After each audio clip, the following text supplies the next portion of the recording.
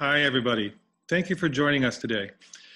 Welcome to the Plastic Everywhere webinar on plastic pollution in Ontario's water security. The story of bottled water, if you were able to watch it just before we got started, sets up what we're going to do today. We have two speakers. We're very pleased to have with us Dr. Chelsea Rochman from U of T and Ashley Wallis from Environmental Defense. We're going to take us deeper into the picture that you just saw with the video that introduced this. And at the end, we're going to talk about our campaign and actions you can take moving forward with a specific focus on maintaining the moratorium on new permits to bottle water in Ontario. As we have pre-recorded the presentations by Dr. Rochman and Ashley to ensure that we have good quality transmission for you. And then we're going to open it up to a live Q&A. As Megan said, please put your questions in the chat box. You can enter those into the chat box during the presentation if you like, and then we'll have a conversation at the end. So our first speaker is Dr. Chelsea Rochman. We're very pleased to have her with us today. Dr. Rochman is the Assistant Professor in Ecology at the University of Toronto and the Scientific Advisor to Ocean Conservancy. She's been researching the sources, sinks, and ecological implications of plastic debris in marine and freshwater habitats for more than a decade. So welcome, Dr. Rochman, and we'll switch over to the presentation now.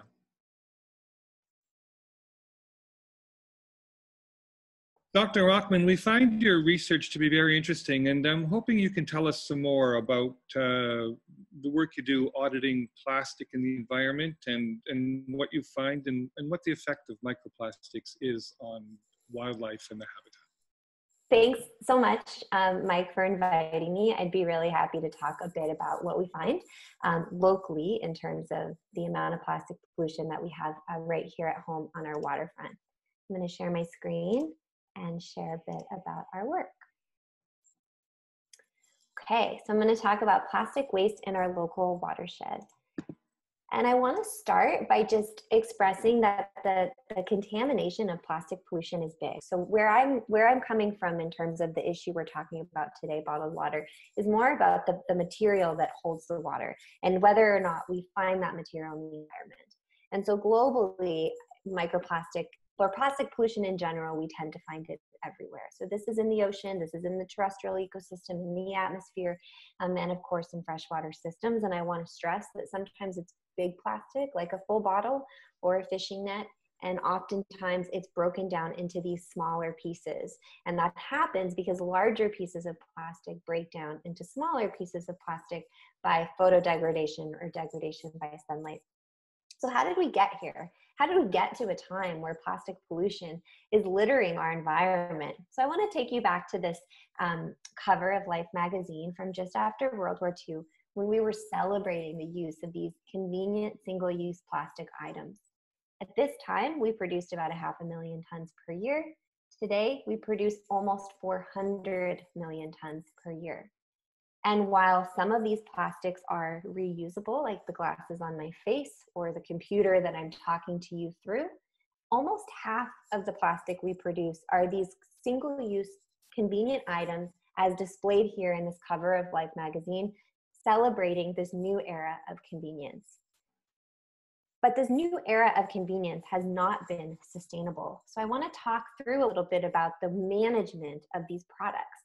So we have produced more than 8,300 million metric tons of plastic over the years.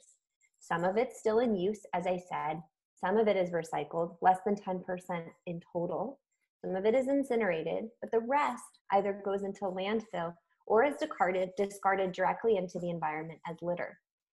Now, you might think here in Canada, well, how much could possibly go into the environment as litter? We have these amazing waste management systems and people pick up the trash outside my house every day, or at least every week.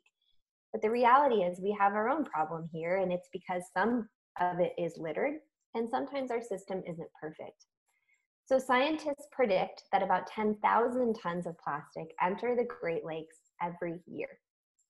Here, sitting in Toronto, where I do my work, I want to spend some time focusing on the Don River. The Don River is one of the largest, most urbanized rivers in Ontario, but also, of course, in Toronto. It brings lots of contaminants into Lake Ontario. And so we study it. We study how it's impacted in terms of the ecosystem in the river, but we also study what it brings to the lake. So here I'm showing you some data from just one day where our lab went to the Keating Channel, which is the end of the Don River, and we collected the litter that had collected on a boom. This is the amount of debris that had collected over a 2-week period. What I want to show you here is that we find lots of styrofoam pieces, lots of hard plastic fragments, and our number 3 item is plastic water bottles. We found 187, and our number 4 item is plastic bottle caps. Then you see food wrappers and other types of single-use materials, and of course, kids' toys that of course end up in the river. So here's the large plastic coming down. Now, once it enters the lake, it's hard to tell where it comes from because we can't see the product anymore as it breaks down over time into smaller pieces. Instead, we quantify microplastics. So what I want you to focus on here in this graph is just that the bars show you where microplastic is, and the size of the bars show you where more microplastic is, the Toronto Harbor being quite contaminated. And 50% of these particles are fragments. So they're these broken down pieces of these consumer products, which will include the bottles, also packaging and other types of material. And if you find them ubiquitous in the water, unfortunately, you find them in the fish. So we see evidence in our lab of sometimes hundreds of pieces of plastic pollution in an individual fish. This includes microfibers from our clothing, but it also again includes these fragments broken down from larger items, which will include again those single-use products. So for me as an ecologist, I care about what this means for the fish because I love wildlife. But as a human, we also think, what does that mean for us? We eat fish. Well, we also drink water. We pull our water from the lake and we pull sport fish sometimes from the lake. So by nature of a contaminated source water for some of these resources that we consume, we also are contaminating some of the resources that we consume. So we know that there's microplastics in our drinking water.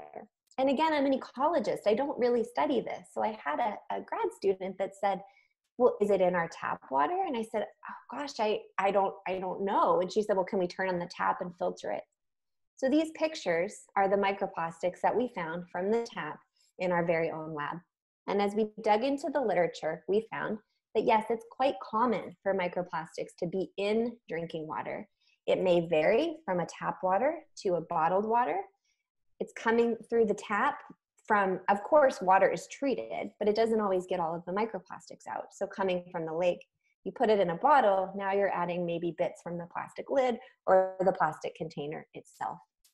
So what does this mean? Well, the impacts can be physical in that they can, in a large animal, they can be entangled. But we know that these small particles, if small enough, can transfer outside the gut into the tissues or bloodstream of organisms. We see this in fish. We don't know yet what happens in humans. The impacts can also be chemical. We know that plastics are made of lots of different types of chemistries, from additives that make them colorful to bendy to more durable, maybe especially so they don't break down in sunlight. And these chemicals, there's some evidence that they can transfer from the plastics into the organism that ingests them. I know this more from studying fish, but it raises questions that need to be tested about how it impacts humans. So in summary, we do not currently make, use, and or waste plastics in a sustainable manner. Started talking about how much plastic we produce and what we do with it at the end of life. There's widespread contamination of plastic in habitats and animals across the world, and this includes right here in our Great Lakes and in the tributaries that feed them. And microplastic contamination has led to microplastic contamination in our drinking water, which is something we're talking about today. So of course, We need more science. We always do, to answer more questions about harm, to better understand things. But scientific facts should also inform solutions. And right now we have enough science to begin to mitigate now and prevent future sources of plastic pollution. So I'd be happy to answer any questions about anything I discussed, and of course, those relevant to the topic of today. Thank you so much. Thank you, Dr. Rochman. Wow, that's a lot to digest. And it's quite a range of impacts that you've described. And, you know, at the Wellington Water Watchers, we're very concerned about Nestle's water bottling and the amount of plastic that is produced and winds up as litter and as landfill from their work. And in some ways, I'm seeing it's part of a much bigger picture. A couple of questions come to mind for me. There was quite a difference between the amount of microplastics in tap water and in bottled water. And it's a deep concern that it's in tap water. But what I'm taking from what you're saying is that bottled water is not a better alternative to tap water, in terms at least of microplastics. Is that correct? Yeah, I'm not sure. You know, I think some people have this idea that buying bottled water is safer and maybe free of certain contaminants. And here we're talking, you know, at least what I'm talking about are microplastic contaminants. Well, I guess we shouldn't be super surprised that when the bottle is made out of polyethylene terephthalate, a type of plastic, and the cap is made off of polyethylene or polypropylene, another type of plastic, that these types of plastics over time, as we open and close the bottle, expose it to the sun, start to shed into the bottled water. So bottled water just kind of provides another pathway, I guess, to contaminate the drinking water with microplastic. I can see how microplastics get into Lake Ontario, for example, and get into the tap water. When a company like Nestle is taking the water from the ground, from the aquifer, will there be microplastics in the aquifer? That's a good question. I didn't talk about microplastics in groundwater. So there's several papers that have been published over the years about microplastics in drinking water. They range from looking at bottled water to tap water that's pulled from a reservoir, like a Great Lake or something's been dammed, to water that's pulled from the ground. And by and large, the water that's pulled from the ground has much lower to trace concentrations of microplastics in it. So if that groundwater is then being used to make bottled water and there's plastics found in the bottled water, that's good evidence suggesting it comes from the bottle, where it may be more tricky when you're pulling it from Lake Ontario, where that water comes from a contaminated lake. Now that brings another question to mind for me, because there has been a lot of discussion in the media about this. And of course, Nestle and other bottled water companies appear to me to be wanting to minimize the information about microplastics in bottled water. And in your chart, I saw that on average, the amount of the particles of microplastics in bottled water is up to 6,500 particles on average, something like that. And yet Nestle, for example, in their official statements say they're not detecting microplastics above trace levels. So can you describe that to me? I mean, on the one hand, we have the evidence that you provided to us about, and others have provided about the research that's been done on microplastics, the volume of microplastic particles in bottled water, and we have Nestle saying they're not detecting it and it's in trace amounts. Can you describe that discrepancy to me? Yeah, so I mean, so my job as a scientist is to look at the body of literature, right? The weight of evidence that may discuss whatever question it is. Why is the sky blue? To how much microplastic is in drinking water? I go through the body of literature and I look at the averages and I look at the quality of the literature. So first of all, everything I'm looking at goes through peer review. So it's written up, it goes through some scientists that read it, anonymously comment on it, and it gets published in the literature. Even within the peer-reviewed literature, the data varies. And the reason for that is because different people use different methods, right? In our lab, we use techniques that can go down to you know, measure down to a 5-micron particle. In another lab, they might use techniques that can only measure up down to a 300-micron particle. We know that there are more of smaller particles than larger particles. So the data is going to vary based on the technique used. I don't know the technique that Nestle or other industries are using, but this can cause a data discrepancy. And that's why it's so important to have several different labs around the world measuring these things and putting the literature together to say, here's the body of evidence versus here's this one piece of evidence. So one aspect of this is the methods and the technology that's available for them to use. And, you know, if the consumer reads somebody like Nestle saying that they're only detecting it at trace levels, should we feel comfortable with that? Should that be reassuring to us? Well, so I'll say that one thing that is reassuring to me is that in the state of California, and we're discussing this as well in Canada, but in the state of California, they just passed a law that says we need to start measuring microplastics in drinking water, and it has to happen by a standardized method and a standard definition of what microplastic is. And so right now, it's hard to know, like, what does trace even mean, right? And that's a question I would ask is what are those concentrations? What are we calling trace? What size are you measuring down to? So for me, I think I'll be most comfortable with data from drinking water once these methods are standardized, definitions are standardized, and objective laboratories are doing the work. So outside labs. Yeah, I find your use of the word independent really important here. And, you know, I'm reminded of, I know you're familiar with this, the book called The Merchants of Doubt, which describes the historical pattern of corporations really exploiting the concept of scientific uncertainty to conduct their own research and to put out information that in a sense really is to inoculate the public against worrying. And we've seen this everything from back in the day about the effects of cancer, pardon me, the effects of tobacco, the cancer-causing effects of cancer, through a variety of other issues up to and including climate change today. So you may or may not have a comment on the thing I'm saying right now, but that's why I draw out. I think we have to pay very close attention when companies like Nestle say they're only detecting trace amounts, because as you say, there are different methods that are being used. We don't know what methods they're using, that their methods, that we really need to have independent scientists doing this work and making judgments on this. I don't know if you have a comment or you just want to, I know that you're familiar with the whole Merchants of Doubt perspective. Yeah, I definitely read the book and I'm very familiar with it. And I think this is why it's so important. As you said, we need independent labs.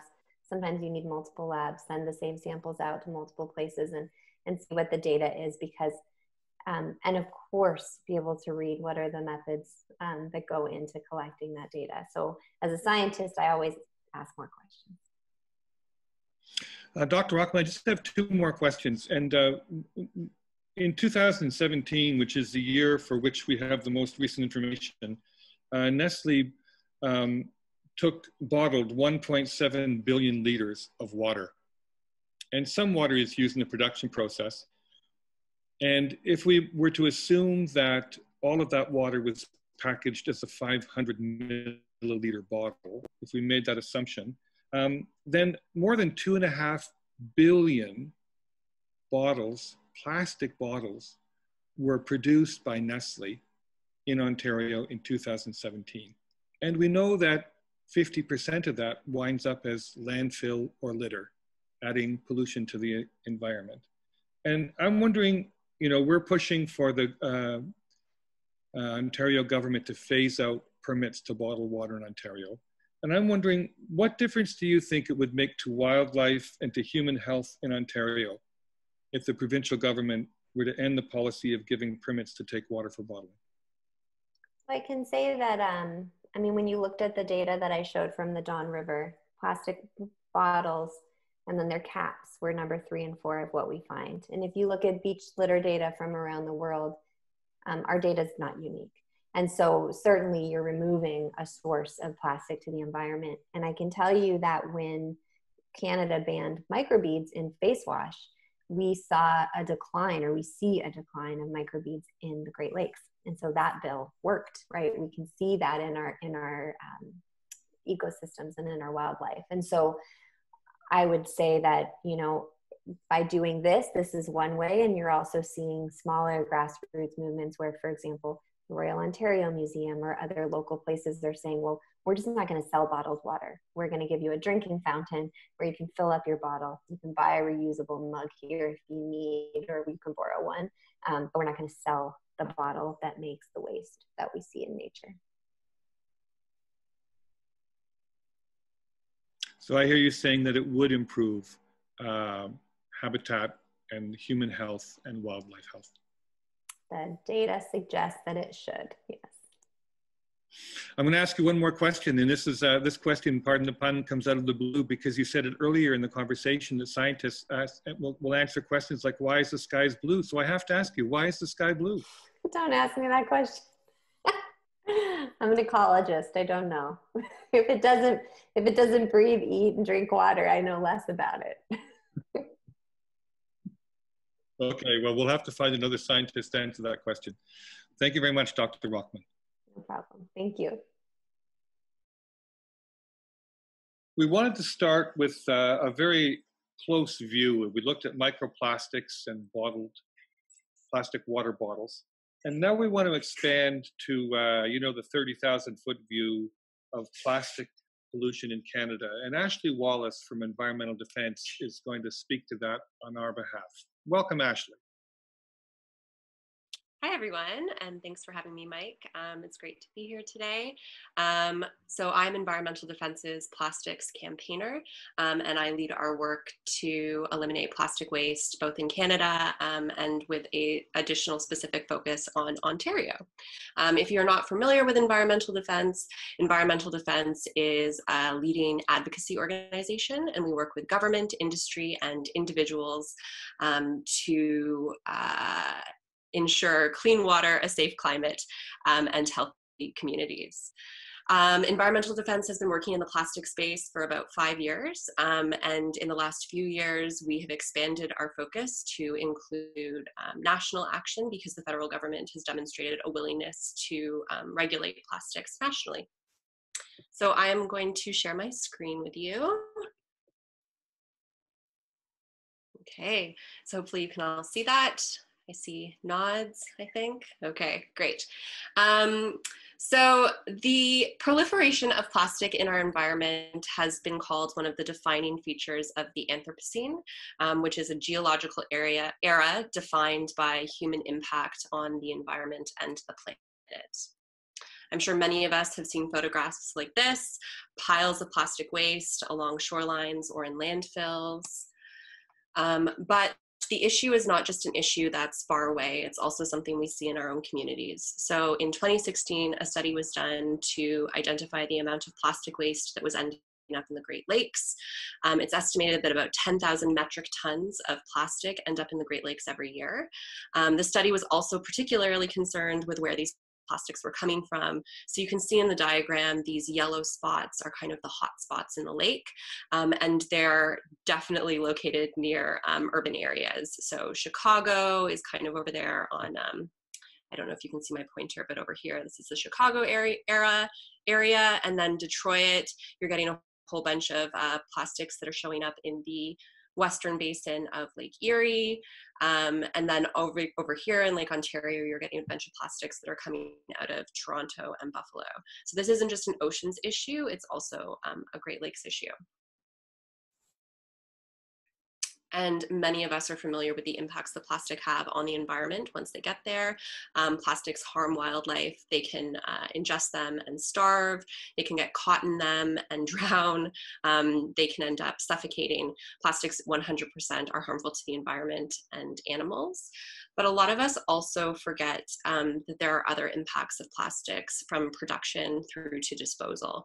So about 99% of plastics are currently made from fossil fuels.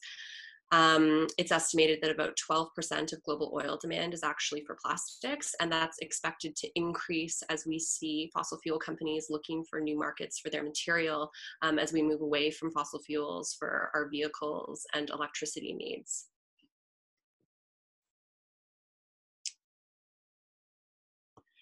And our recycling and management of plastic is also problematic. In Canada, we currently only recycle about 9% of our plastic waste.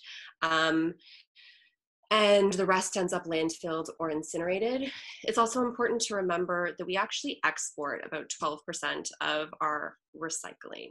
And we are usually exporting that plastic to countries that have poor infrastructure.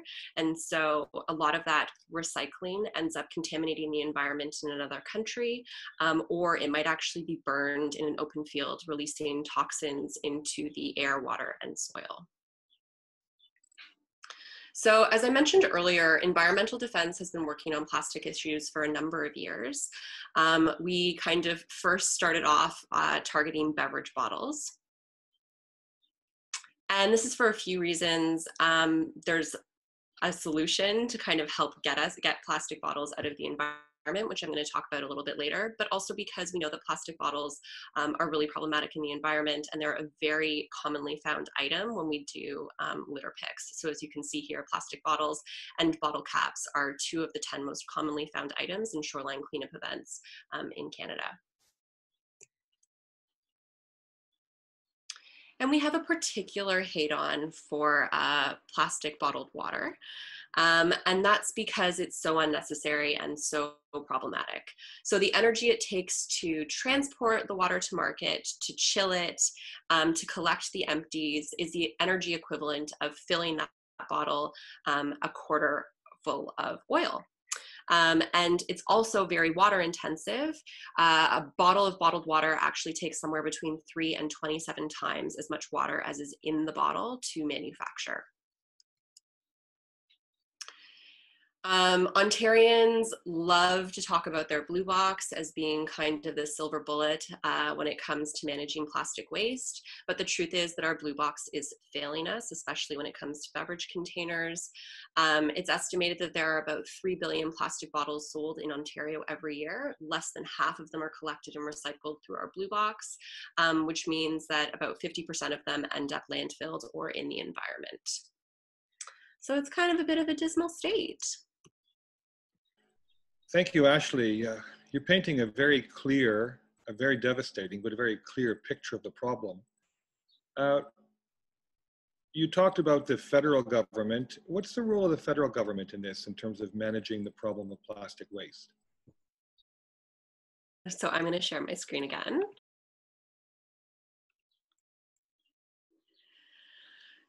So yeah, there's definitely a role for the federal government to play. I think that role is partly in unification and standardization. Right now, there's different rules in different provinces. There's different rules in different municipalities.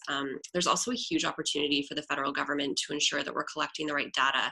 So right now, a lot of our understanding about where plastic comes from and where it ends up is based on surveys. It isn't based on actual data collection. And if the various levels of government are serious about hitting certain targets in terms of waste diversion or waste elimination, it's really important that we have an understanding of where things are in the market to start with. So in 2019, the federal government announced plans to ban some single-use plastics. I think that's an incredibly important piece for them. It's important not only because it would help to get rid of some of the most problematic plastics for which alternatives exist, but it also sends a really clear message that, we are acknowledging that the amount of plastic we use and consume right now is not sustainable and it's not necessary. And there are some things we do not need and we need to move away from. Another thing that the federal government can do is mandate extended producer responsibility. So this is a system where producers of plastic are the ones who are financially and operationally responsible for collecting and managing their own products at end of life. And this is really important because what's happening right now is essentially a company can produce whatever packaging they want. And then it falls to municipalities and taxpayers to be the ones to actually collect and try to find like an efficient way to recycle that and sell that material back into the market. And so there's really little incentive for producers to create materials that are easily recycled. And so I think not only is it important for us to see a broader adoption of this, but having kind of a unified definition of producer responsibility and targets across the country is going to be really important. And finally, I think they have a role to play in setting recycled content targets. And this means making sure that the plastic we're collecting and recycling is actually being turned into other goods. Because right now we end up in a situation, as I was kind of referring to, with the deficiencies of our system that is not extended producer responsibility, is that we have a lot of material that is just garbage. And there's really nothing to turn it into at the end of the day. And it ends up being burned or landfilled for those reasons.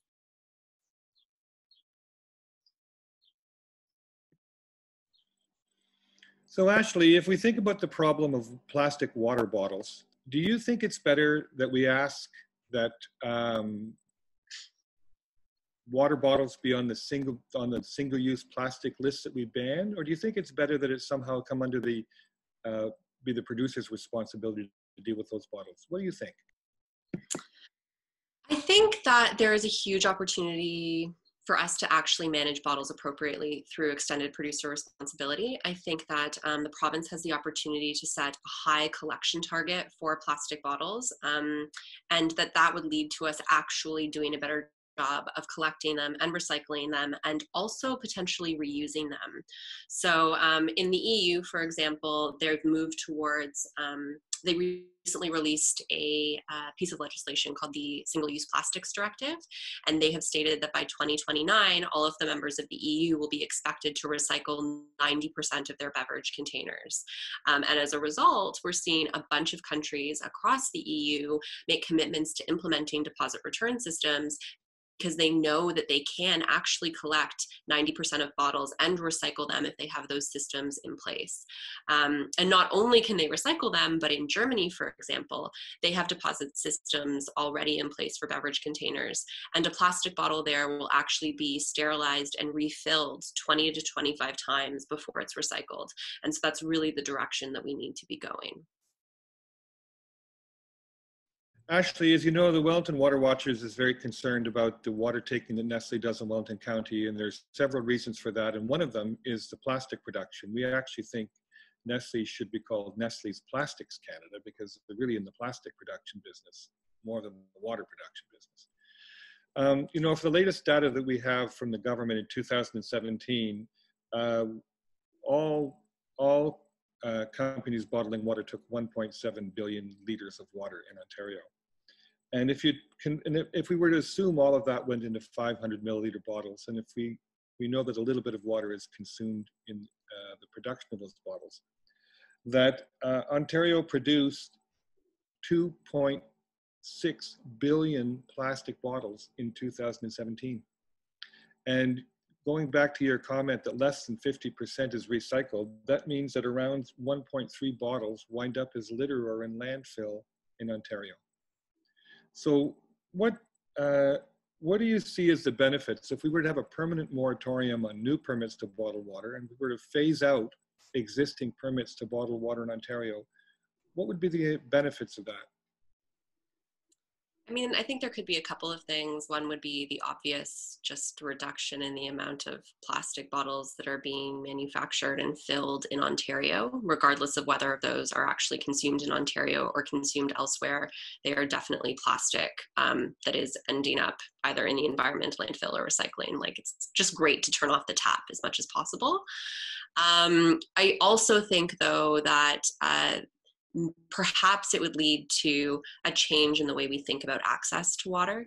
So maybe we would see greater investments in refill stations. You know, if folks are not consuming as much bottled water in single-use plastic packaging, maybe we would have greater access to drinking fountains or water bottle refill stations in parks. And that's something that I'd really like to see more of. Actually, as well as I mentioned, Wellington Water Watchers is calling for a permanent moratorium on new permits to bottle water. The government has a moratorium in place. It's set to expire October 1st. Does Environmental Defence support a permanent moratorium on new permits to bottle water in Ontario? Yeah, for sure. I think that you know, this is obviously an industry that doesn't need to grow. Canadians and Ontarians, for the most part, are incredibly fortunate to have access to some of the safest, cleanest drinking water from their taps. And the communities that don't, which for the most part are Indigenous communities and other marginalized communities, I think that our priority needs to be finding better ways to get them high quality drinking water through infrastructure upgrades, and to stop relying on bottled water as a Band-Aid solution. Thank you, Ashley. Thank you for the presentation today. Thank you for the work you do, and thank you for the work that Environmental Defense does. Right back at you, Mike. Thanks so much.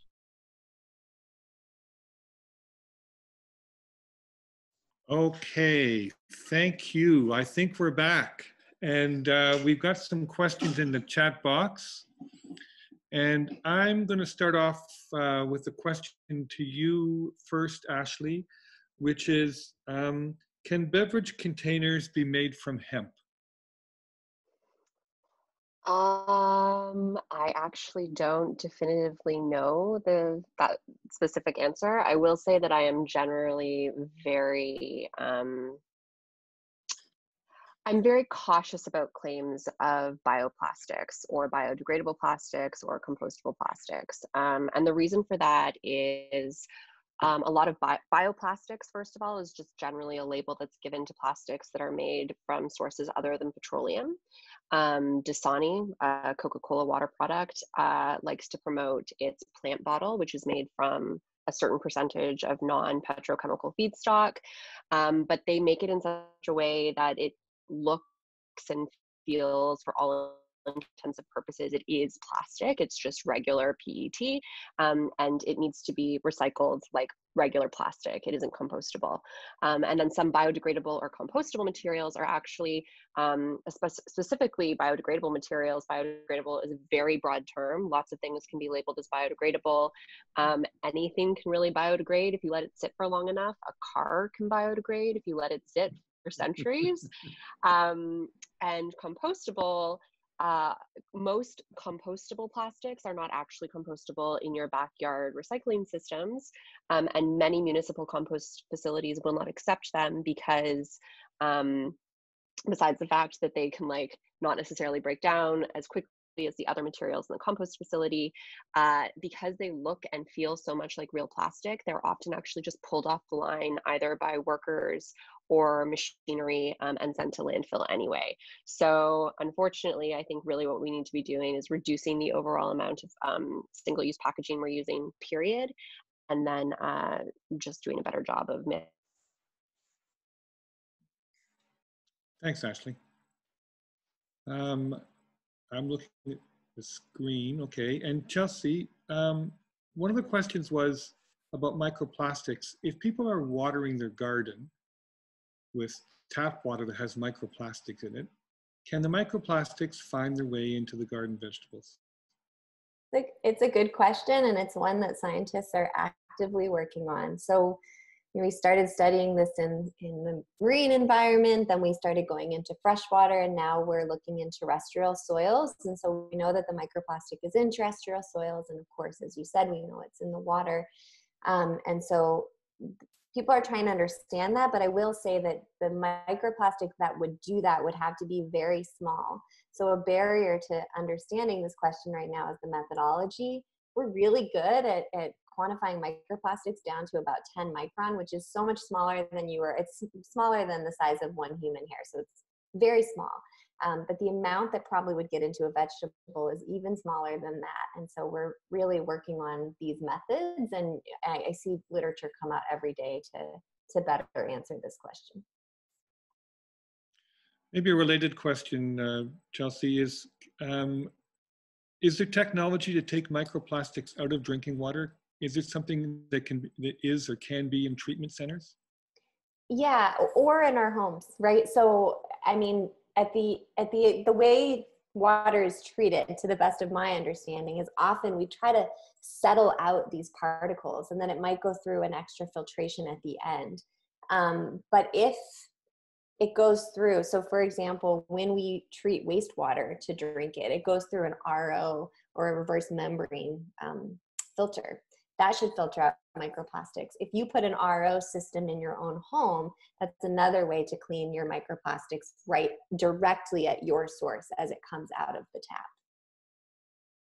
I'm wondering whether oh, there's Ashley, we lost you there for a moment. Okay, so this next question you might both want to speak to, and maybe Ashley, we'll give you a chance to go first if you have a comment. Do you think that the heightened awareness of microplastics will spur much greater testing on all water impurities? Like, do you see something happening here that testing for water impurities in public drinking water systems is going to change or be moved to some other level because of the microplastic concern? That's an excellent question.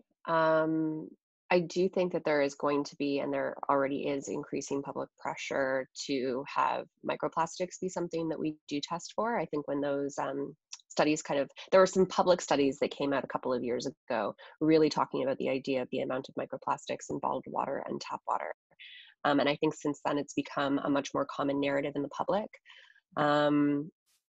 But I also am hesitant to think that that would really force the government's hand to move beyond testing for just microplastics. I would say in my experience as a campaigner, I very rarely see government move to kind of do more than they're being asked to do. And so I think if it's important to us to have other attributes or chemicals or whatever being monitored in water, then there should probably be additional advocacy calls for that. You want to add to this, Chelsea? Yeah, but I want to make sure I understand the question first. Was your question about whether or not there would be policies to start monitoring and regulating microplastics in drinking water, or whether it would change policies to quantify and regulate other chemicals? Because I think I saw it as the first, yeah, but then Ashley answered the second. Yeah, I think it's a little bit of both. So speak to whichever one. I can only speak to the first, and I fully agree with Ashley's answer on the second. For the first one, so what I can say is in the state of California, which of course is not here, they have now a bill that's been passed that says they must monitor microplastics in drinking water. They have to define what a microplastic is for this purpose, then they have to come up with a method, and then they need a threshold for health.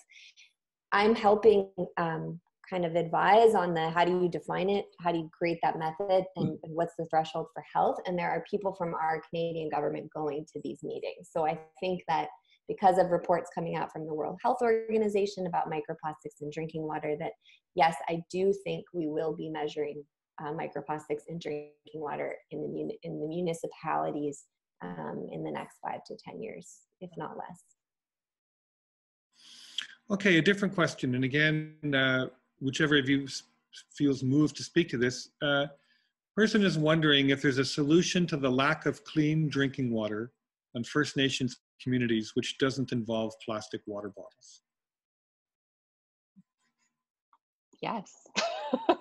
And the solution is to actually invest in the infrastructure that's required, to invest in the water treatment facilities. If First Nations communities are living in close enough proximity to other municipalities that have existing drinking water systems, to get that water to those communities as well. I think for too long we have relied on bottled water as a solution, but it should only ever have been a Band-Aid solution while the infrastructure was being built. And I think even in other emergency situations we see, I know when there's like fires or floods, a lot of bottled water companies love to kind of show up at those disaster sites with their skids of bottled water and be like, hey, look at the amazing contribution we're making. And, you know, emergency situations are probably situations where we do need to have some form of movable water coming with us into a community.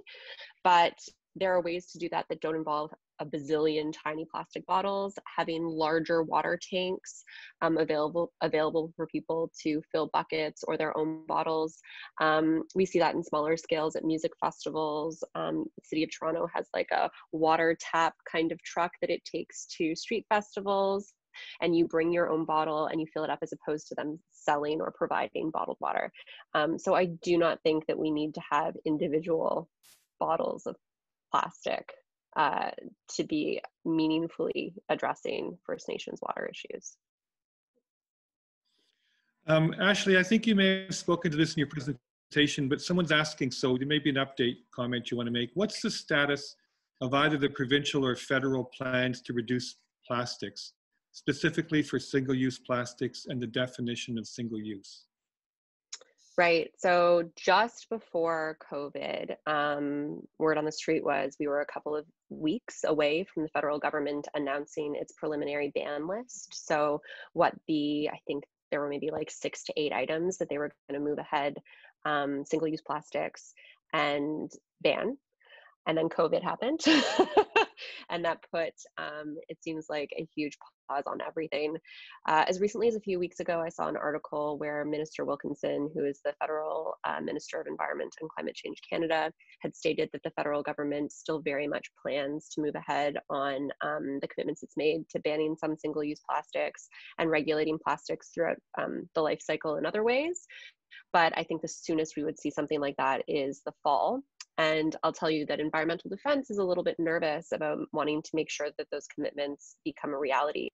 And so we actually have a petition going right now on our website calling on Minister Wilkinson to make true on his commitment and to ban some single-use plastics and put in place all the other regulatory actions that would help reduce the amount of plastic we create and the plastic waste we generate. Thanks, Ashley. I think we've got one question left that we haven't answered.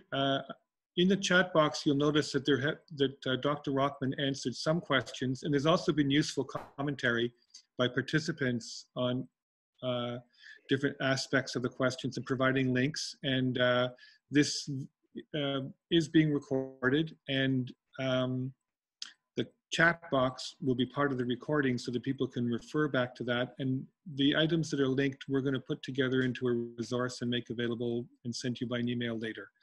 So I'm going to ask one more question from the chat box. I'm going to ask one more question of my own, and then I'm going to start to take us into wrapping up, if that's okay. Somebody says here, I'm going to direct this to you, Chelsea. I own a beach, and it's full of plastic particles. What's the best way to screen the particles out? Literally screens? That's the question. Yeah. I mean, a beach, like an actual beach? I don't know what it means to own a beach. That sounds impressive, is the first thing I would say.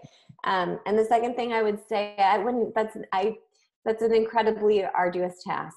And I think it's better for us to try to turn it off at the tap, no pun intended. And I'm not just talking about water, in order to really take care of it, because if we do this with screens, it will come back. And actually, you know, this reminds me, I used to do work down in the Tijuana River Valley in Southern California, and they were doing this because they take sediments out of this area where they were coming in from the river and could potentially cause damage because there was so much sediments, that they would try to screen them for microplastics and other things, and then put them on the beach.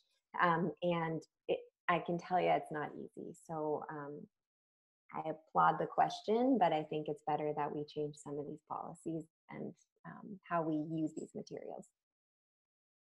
I would love to echo that. I think that's so important. I think we way too often talk about what we can do at the end of the tap, like at the end of the pipe, what we can do to get this stuff out of the environment, and the focus needs to be not letting it get into the environment in the first place. Okay, Ashley, I'm now going to ask you a leading question. And the leading question is for you because it's one that requires an advocacy-related response. And as I ask the question slowly, I'm going to invite people who are watching that they may want to add their own answers to the chat box too. And the question goes like this: why does the Ontario government allow corporations to manufacture disposable plastic and yet not be responsible for the waste and the pollution it creates? Why does the government let corporations do that and get off the hook? Because the corporate voice is loud. At least that's part of the reason, I think. Corporations have money, lots of money, to pay lobbyists to be in there talking to elected officials all the time. To be telling the story of job creation or maintaining existing job supply, of consumer demand. And I think that's one of the reasons why advocacy, being engaged politically as a citizen, is incredibly important. You know, I think, not to like get up on my soapbox, but I think too many of us think that being part of a democracy means voting once every 4 years. But really, being part of a democracy means continuing to stay engaged in decisions that are being made about your life, the environment, the lives of other people in your community. And you have a responsibility to continue to connect with your elected officials about issues that are important. And so if you feel that the commodification of water is not okay, if you feel that the overuse of plastic by companies and its like wanton disposal in our environment is a problem, then email your MP, email your MPP. As a matter of fact, go a step farther, call them, because they are far more responsive to folks that call than form letters. So yeah, I mean, I think that there's a huge opportunity for us to kind of create a real groundswell of, we need to fight the lobbyists ourselves. We need to be the people talking to these elected officials instead. So get out there and call your elected officials. Thank you, Ashley. Never be shy about getting up on your soapbox. We like it when you get up on your soapbox. Ashley and Chelsea, thank you very much for joining us today. This has been excellent information you've given us. It's educated us and it's inspired us, and we'll be able to make it available to people to continue to share with others and spread the word. You know, where we are right now is at with respect to Nestle water bottling and other bottled water companies in Ontario, the moratorium on new permits to bottle water has been extended to October 1st. It was originally passed in 2016 by the Liberals. It's been extended twice by Doug Ford's government. And frankly, it's been extended because of the kind of advocacy that Ashley has described. It's been the kind of pushing and calling and demonstrating that has made that happen. And although the physical distancing rules of COVID make it a little harder for us to be in the street, there's still lots of ways for us to put pressure on this government. And we need to put a lot of pressure on them between now and October 1st. You know, at the Water Watchers, there's 4 major reasons that we oppose Nestle's water bottling. One is because water is sacred and should never be a commodity. That it produces plastic pollution, that Nestle is profiteering from a public good. And finally, it's inconsistent with the wishes of First Nations communities, Indigenous peoples, who have a right to consent on the use of their land and water, and who were not respecting their treaty rights. So for all those reasons, we're opposed to Nestle continuing to bottle water, and we're doing a series of webinars on each of these topics. This webinar has been on the question of plastics and microplastics, and thank you very much for helping us have this very effective day. Just to kind of come back to Ashley's advocacy comment, it's really important to know that Nestle will never change. It's a predator and a profiteer. That's their DNA, that's their motivation, that's their self-interest, their bottom line. And as the bottled water, story of bottled water video at the beginning told us, they manufacture the need while creating profits for themselves and garbage and pollution and health risks for us. The government must stop giving permits to take water for bottling in Ontario. And the combined health and climate emergency make it even more important to ensure that water is a public good and not privatized through bottling. The climate change is going to make water supply become less certain. And the COVID pandemic tells us that water and the availability of clean water is vital to public health. I think Megan and Danny are going to put up a slide right now that describes some actions that you can take. And then we're going to send this out to you afterwards by email so you can follow up and have the links. Environmental Defense is launching in early July a campaign to extend the moratorium. We're working with them. There'll be other organizations, the Council of Canadians Wilderness Committee will all be joining together to amplify these demands leading up until October. This is part of a broader campaign that the Water Watchers is launching called the People's Water Campaign. and which will culminate in a convention in September. We're getting broad-based support. We're very pleased, in particular, for example, with the support we're getting from the Sisters of St. Joseph, who are supporting our campaign, Bishop Crosby in the Hamilton Diocese of the Catholic Church, the Canadian Conference of Catholic Bishops, and the Catherine Donnelly Foundation. So there's a broad support here for these efforts. We invite you to take the actions that are here. As I said, we're going to be sending you a follow-up email to sign up for the People's Water Campaign and to get information about that and to join us for the convention. There's going to be a series of activities between now and September. These water webinars on a variety of topics. We're reaching out to a broad range of groups who are involved in water advocacy in Ontario, and we'll be gathering input. And while there is an immediate need to focus on a set of priority demands during the next 2 years in the lead up to the next provincial election, and to push this provincial government to restore environmental protections that protect water, while that's an urgent set of priority demands, we also need to come together towards a longer term agenda for water justice. And we'll be gathering input from people to prepare a draft declaration for water of justice to bring to that convention in September. So thank you for being here today. Thank you for all you do. Thank you again, Dr. Rochman and Ashley, for being with us. Thank you for your organizations and the work that you do. Thank you everybody today for your interest. We'll be in touch, and we'll see you next time.